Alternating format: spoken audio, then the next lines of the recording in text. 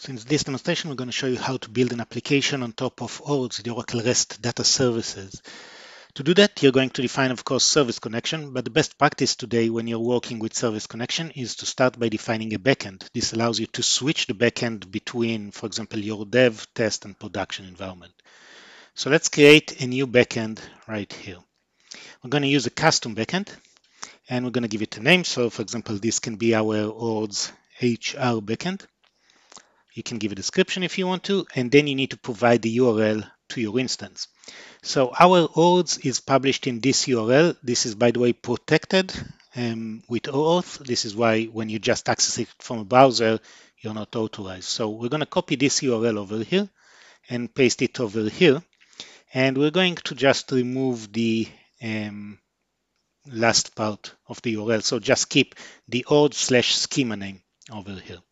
Next thing you need to provide is the authentication type. Again, you can use basic, but what is recommended usually is to use the client credentials approach, which is more secure. For client credentials, you would need to provide a client ID and a SIG. They would look something like this. And you also need to provide the token ID. The token ID is basically the same URL as your service over here with OAuth/token after the schema name. So that's what you provide over here. Once you get this in place, you can click create and you'll create a new backend. Now you can go over and create a new service connection. Now you can create a service using an endpoint, so just point to a specific endpoint and edit, but one of the advantages that ORDS provide is they have an open API spec for their services. So we can actually use that. So let's create our employees service. Okay, we can copy the URL to the open API for our endpoints. Okay, this is basically after the schema /open API and the name of the endpoint. So we'll paste it over here. This would recognize that is based on our backend, so we can actually choose our backend. This makes it a little bit more generic. And then the other thing you want to do is you want to copy the full open API over to your application. The authentication is already provided over here, and we can click create. Now, Visual Builder identifies that there are some issues with the open API spec. Specifically, we're missing some IDs, but we can have Visual Builder compute this missing operation ID for us. Once we do that, we would have the list of our IDs in the endpoints. One thing that is specifically problematic in the current version, if you go into the source code over here to the URL of your server, you would see that it dropped the specification of /employees, which should be there. So let's just add this, and that's the endpoint over here. So once we add this and we switch back to the endpoint, we can see all our endpoint over here. We can click on one of them and we can even test them. So for example, send a request and get the information back. So this works. Now, one more thing you want to do with REST services that are based on ORDS, and that's to provide a transform function. This would let Visual Builder know how to do sorting, querying, and pagination, for example. So to do that, you can click here to create a transform. For example, you can give it a name called ORDS transform.js. Okay, and you can choose which function you want to override. I'm going to override a lot of them, so I'm just going to pick one of them right now. This creates a file for us over here with sample code. There's specific syntax that you can give for ORDS. Right? We have samples of this in the cookbook and also in the blog. So let's copy that sample, and we're just going to replace the whole thing here with a sample code. And again, what you would notice here is that we're doing things like defining how filter parameters are being passed, how sort parameters are being passed, and things like that. All right, so now that we have this in place, it's time to go and build our user interface. So we have a little page over here. Okay, and we're going to design, for example, a page with two panels. I'm going to have one panel on the left side and another panel on the right side.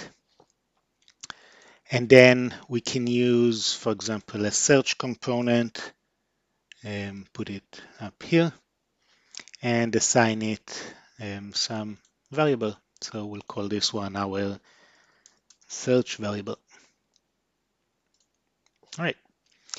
Now we can get our data from our services, and under services we have our employee service over here with the various endpoints for creating the operation. So for example, if we'll take the get many and drag and drop it down here, we can drop it as a table, okay, and pick up, for example, that we want to show the name of the employee, their salary, and maybe even their ID, like that. We need to provide the primary key. In our case, the primary key is the employee ID. We can also define a filter criterion if we want to. So let's define a criterion here that checks, for example, if the employee name contains whatever we have in our search variable. And of course, you can add additional conditions here. All right, so now we're going to go over and fetch the data from our REST service. We get the REST service here, and we can even do searches. So if we type SEA, we get shown. If we just type S, we get employees that have S in their name, like that. Of course, you're not just limited to fetching information. Our endpoints include, for example, the ability to update an employee. So what we want to do is be able to select an employee. So let's pick up our table over here, add an event here on selecting a row, and we're going to assign a variable, and we're going to create a page variable called selected ID, for example, and we're going to assign to it the value of the row key. Okay, so now when we select an employee, we populate that field. On the right side, we can take, for example, the update operation and drop it here as an edit form, like that. And maybe we want to update the name, maybe the email. Again, you can basically decide which fields you want to show, how you want to show them, and you need to provide the ID. The ID is the selected ID. So this is the ID of the employee, both for the get and for the put operation.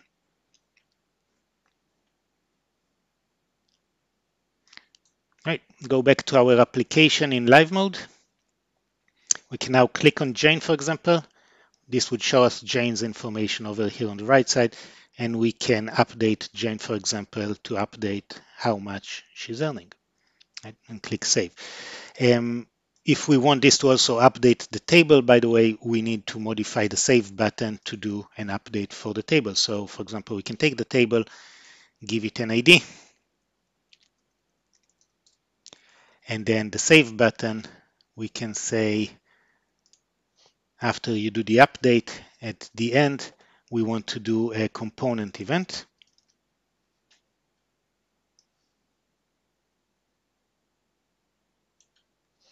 And in this component on our emp table, we want to invoke the refresh event. Okay. So if we now go back here and refresh our data,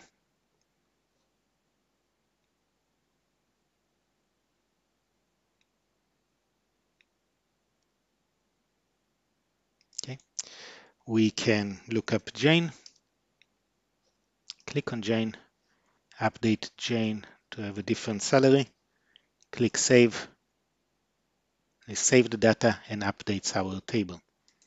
So this was a quick demonstration of creating an application on top of the ORDS REST services.